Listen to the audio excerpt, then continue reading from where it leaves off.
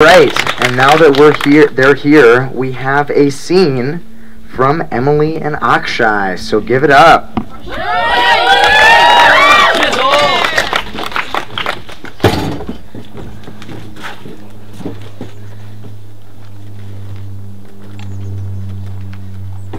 Darling, are you still coming to tea this afternoon? Of course.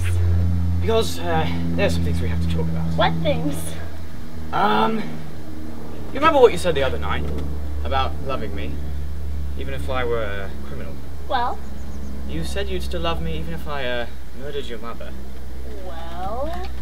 It's just, maybe you won't still love me when you hear what I've got to say. It's like this.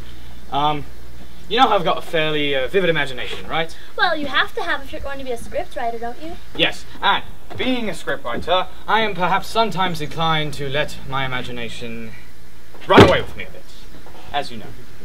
It's just, if we're going to have this life together, little Billy, little Barbara, and the cottage, and the lily pond and all of that, there's some things we have to get cleared up. What things?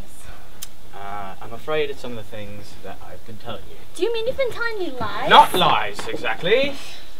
It's just that maybe I've been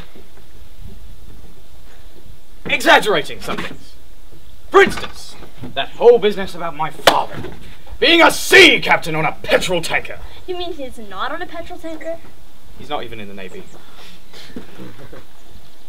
Then what was he? He was in the removal business. What about him being a prisoner of war and the tunnel and the metal? Don't tell me those were all lies too. Yes. Are you cross? I'm not cross, just disappointed.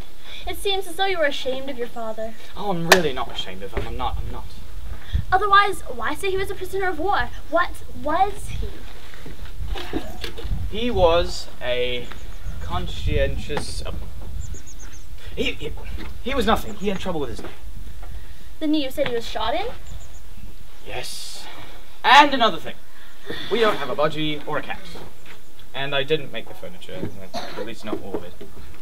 Are there any other lies you've been telling me? My sister. Don't tell me you haven't got a sister. I did. But she's dead.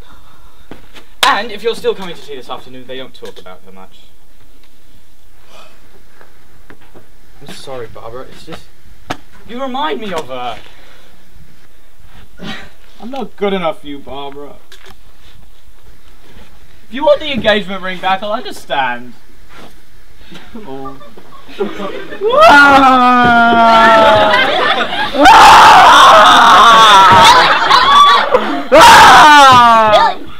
Yes. Okay, Billy, don't be mad at yourself. I forgive you.